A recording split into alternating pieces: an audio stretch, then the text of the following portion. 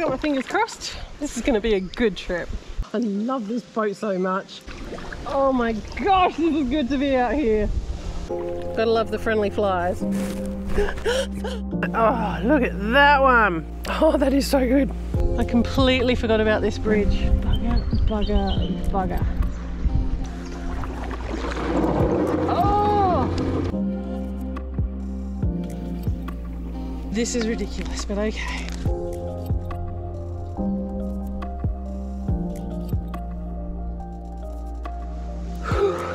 Well, on the river at last. It's been 2 months since paddlers have been allowed on the river, and yesterday afternoon they opened it up, so I'm out today. Oh god, it feels good to be on the water.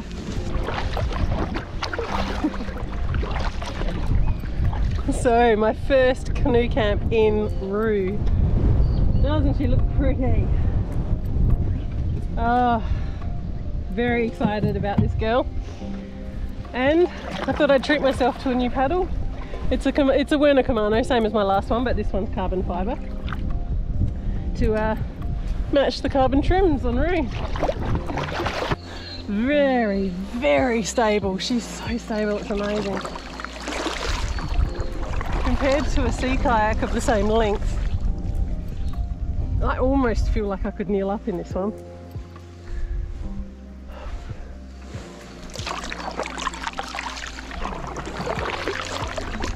But you know what?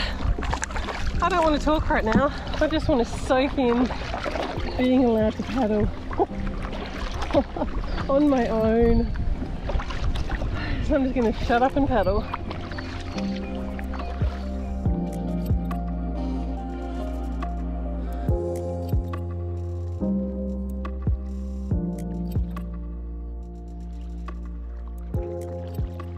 Okay, I am just at the entrance to Pipeclay Creek. I think I saw that I can get around the end of this walkway. And I'm conscious that I don't particularly want to scratch the crap out of my new boat, if I can avoid it. Oh, look at that. That is awesome. Yeah, boy. And I can even go around this side of this pontoon line. There's no guarantee the rest of this creek is not blocked off by lots of fallen trees.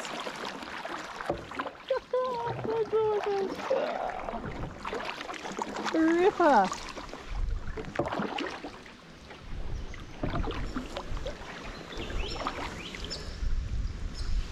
However, I got my fingers crossed. This is going to be a good trip. Oh, there are so many mosquitoes around.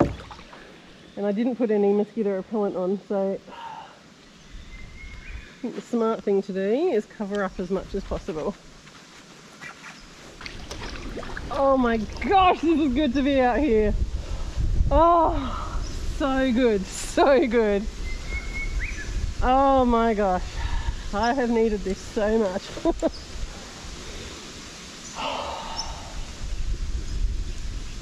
So good. Look at all the gum trees, how green they look. Oh, they look so happy. Oh man, you've no idea how happy I am to have just completely avoided a portage. More the point, the portage wasn't worrying me, it was the getting back in that was worrying me. Every bit of muddy bank is so slippery at the moment.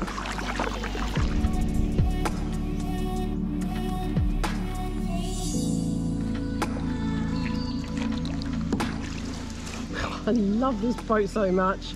Oh my god. Hard to turn, but damn, you go nicely in a straight line. You're not that hard to turn, I just have to learn to edge you. See? Not so bad.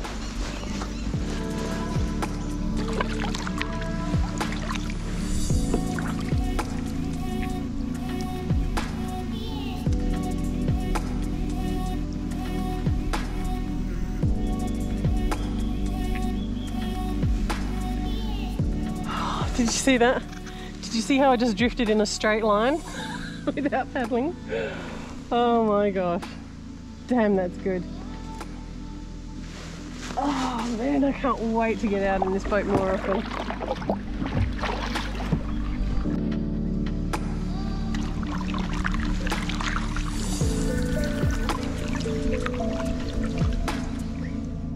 And the further I'm getting into the floodplain, the less opportunity there is for a decent campsite.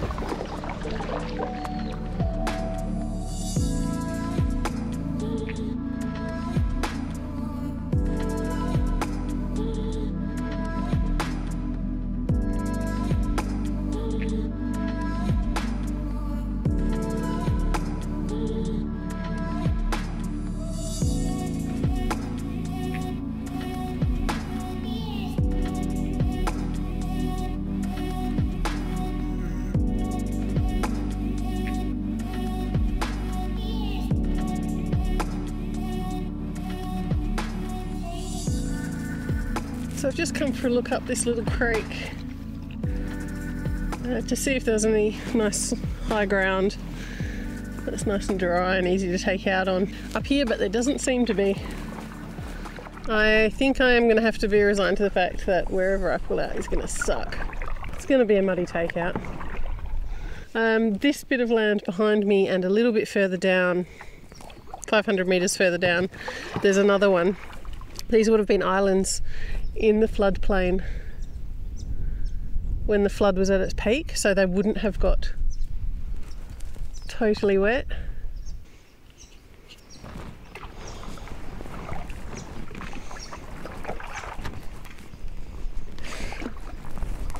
So many birds around here. Flies. Gotta love the friendly flies. Not. Really not much flow in here at the moment, which worries me a little bit. I'm thinking that perhaps they've closed the Chowilla regulator to keep water in the Chowilla floodplain for as long as possible.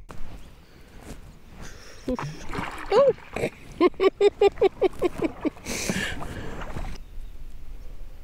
Let's see what this is like.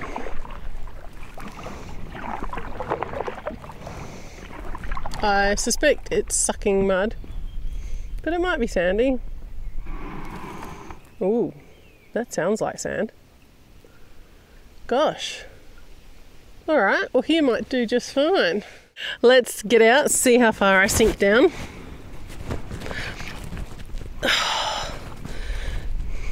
Hey, alright. Hey. Alright. Not too bad.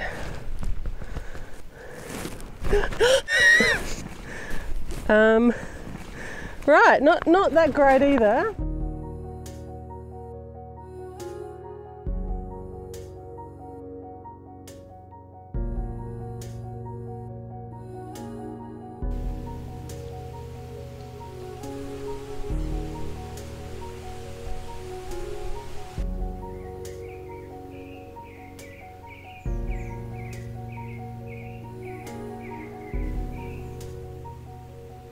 So I've got my tent nicely shaded there, although as the afternoon progresses it is getting more and more in the sun, but it will end up back in the shade, and most importantly it will be shady for the morning so I can have a sleep in. So there is Roo all tucked up for the night in her new cover.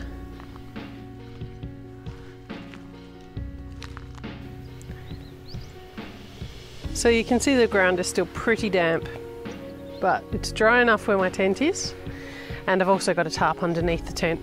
And I didn't bother with a tarp over the tent tonight, which will certainly help with condensation from below. There are quite a few mozzies around, so I've got the thermocell going. This new growth on all of the gum trees is just beautiful. So green and lush.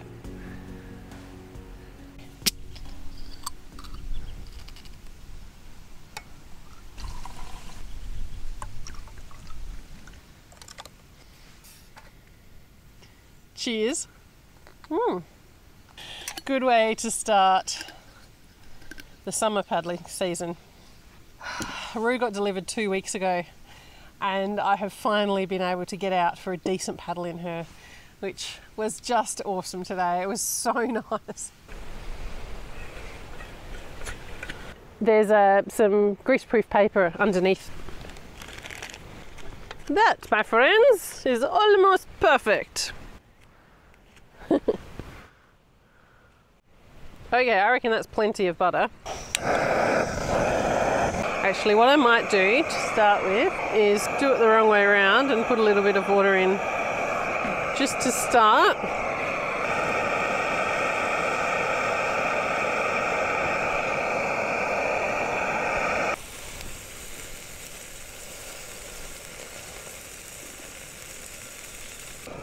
Put that over the top. Might help, I don't know. Yeah, they're a little bit burnt. What I've got is just a mixture of soy sauce and white vinegar. I wonder if it's too late to flip them over and do them. Probably not.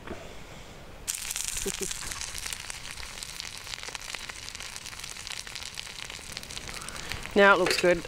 I'll get that crispy bit off the bottom. That's so much better with it cooked. Oh, look at that one. Yum.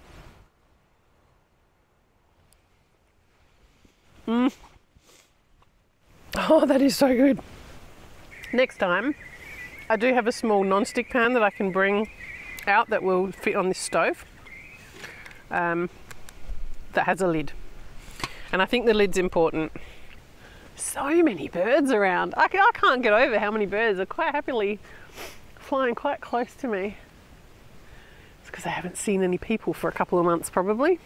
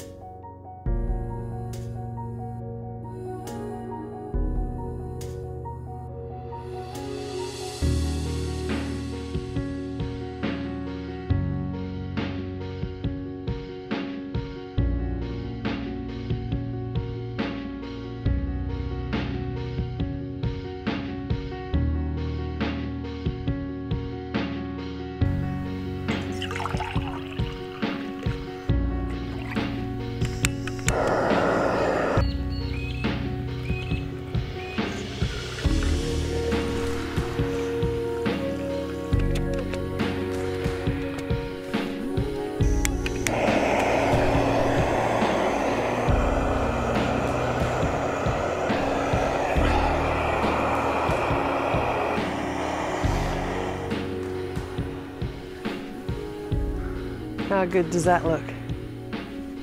Yum! It's oozy goodness.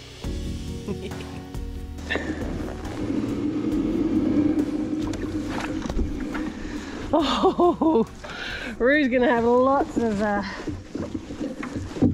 and lots of character marks after this, or otherwise known as scratches. Gosh, the flow's going well. That's awesome.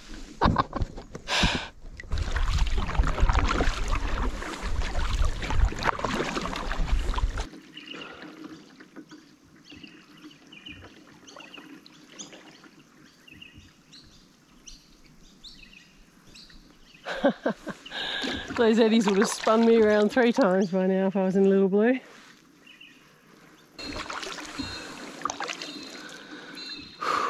Gosh, it's a hot day today.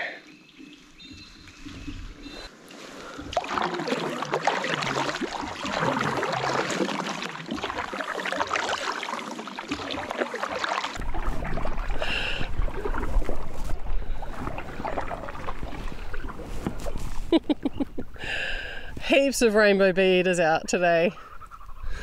It is summer on the river and it's the best time to see them down this end of the river at least. They fly up to Northern Territory during our winter. So it's one of the benefits of coming out in summer.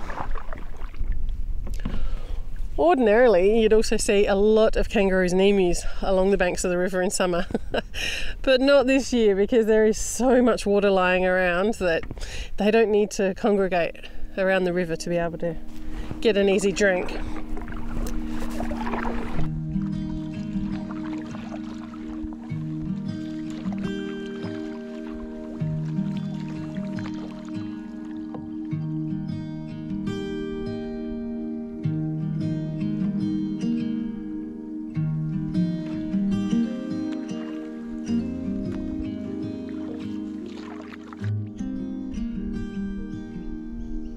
Oh, it's a bird lover's paradise out here.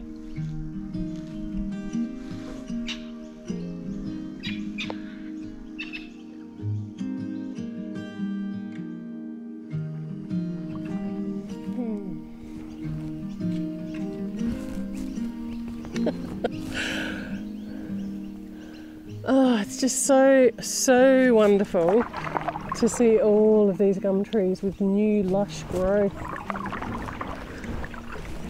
Just beautiful. Wow,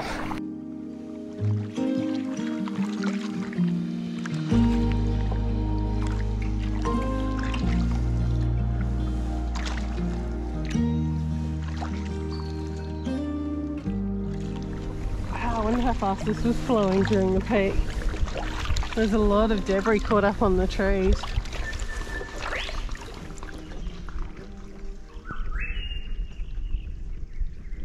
Bugger. I completely forgot about this bridge. So this is the bridge out to Lock 6 and it's at water level. Ah, that sucks. I'm hoping that I can get around it one way or the other. And damn, if I'd come through yesterday I would have been able to float over it.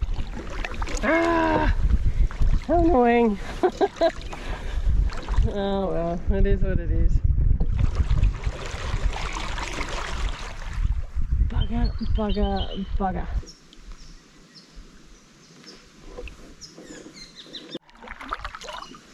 Alright. Oh, that's good. Okay. And you can see the damage that a flood does to a road, hey? Oh! Oh, that sounds awful. Let's not do that.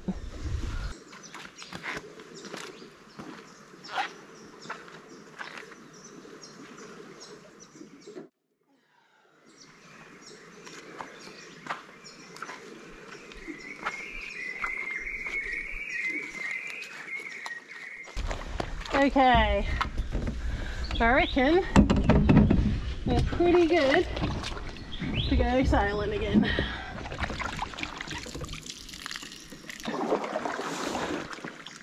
Got everything? Yep. Whew. Wow, that was a nice little half-hour interlude. Ooh.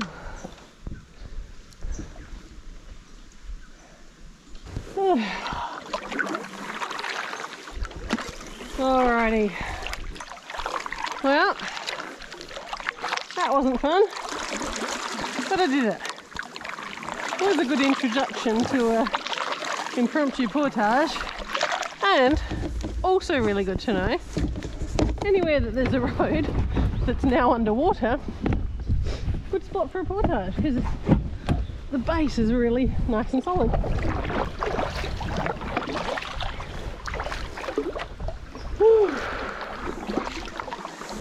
So I grabbed my lunch out of my bag and I grabbed a nice cold Pepsi out of the esky.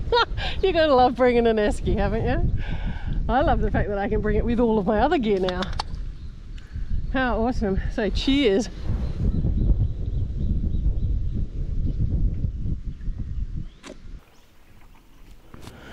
Oh, it's the danger with doing these backwaters is that there is every likelihood that you're going to hit a snag. This is definitely a backwater, and I would say it's not very often wet.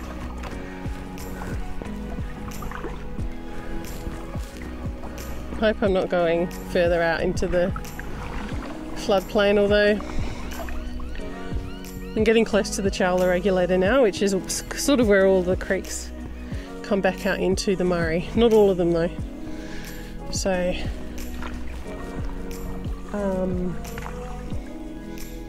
uh-oh. This doesn't appear to be joining back up with the creek.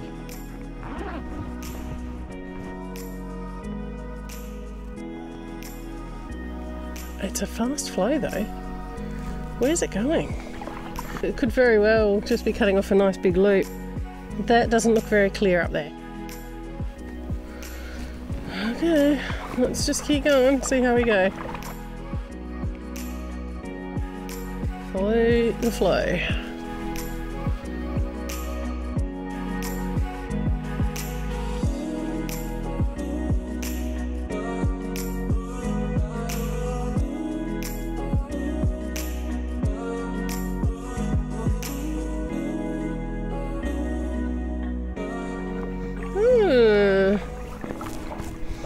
That looks like a nice creek that I can follow.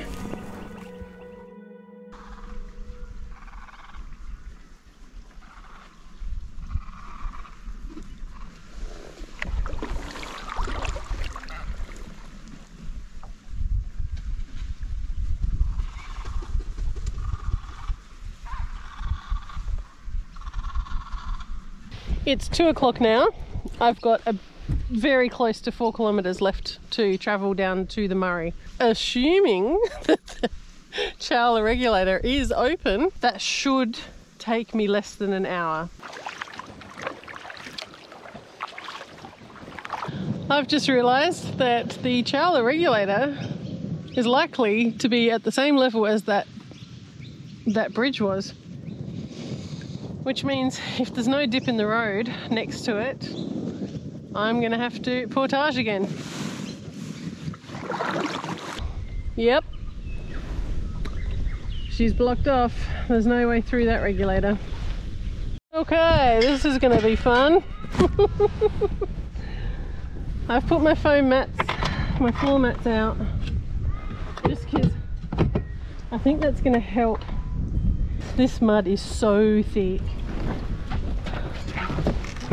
It's well, maybe the word is thin because it's alright. I've been waking up with the ghost of your hand in mine. If your absence is a closeness, your presence is just a lie. Oh, oh, oh.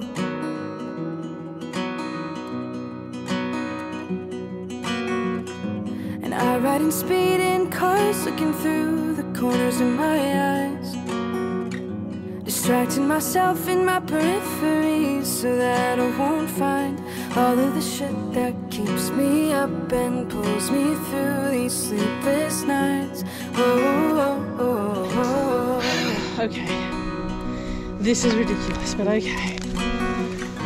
But maybe I don't need the answers.